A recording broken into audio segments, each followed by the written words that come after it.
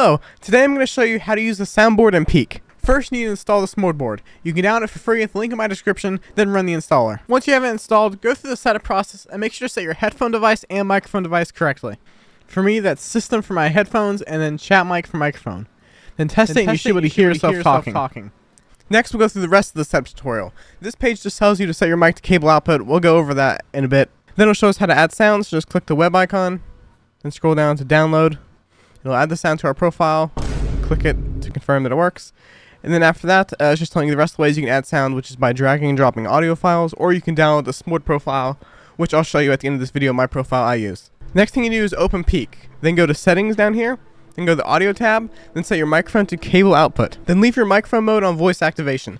Though you can use push to talk if you want. Push to talk can sometimes make sounds go through clear because it's not cutting out the lows. But at the same time, having to hold down the push to talk key the entire time is a bit annoying. So it's up to you. I would just use voice activation. And now when I play a sound,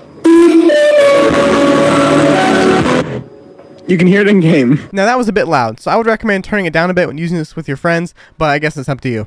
I'll link to a website in the description that fixes some audio issues this game can have, where if your friends can't hear you or you can't hear them, it'll help you fix that. And I'll also link my SmoredBoard profile that I use. You can download it and just drag and drop it into the SmoredBoard and it'll automatically import over 170 sounds that I use. And also on screen now, you can click a tutorial that'll show you how to control the SmoredBoard with your phone. That way, if you don't have a Stream Deck or don't use keybinds, you can still control the SmoredBoard super easily.